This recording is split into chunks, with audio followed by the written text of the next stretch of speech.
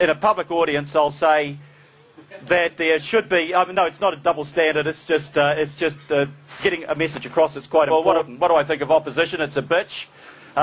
You know, one place you don't want to be is having been in government for 9 years and 2 weeks before the new government is sworn in, elected as leader of the opposition, because you know it's a virtual certainty that the first year into opposition, nobody's going to be much interested in what you have to say. If you come up with a new idea, it's, well, why didn't you do that in the last 9 years?